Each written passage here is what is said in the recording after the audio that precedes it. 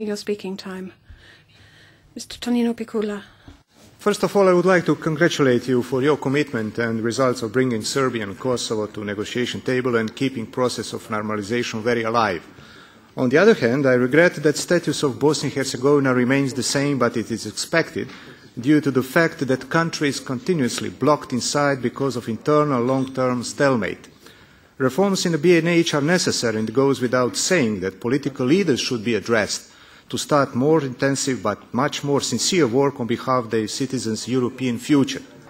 I do hope that farewell to 2013 at the same time means farewell to a long period of lack of international community interest for post-Dayton structural deviation of the only one Balkan country without clear and true internal consensus on EU perspective.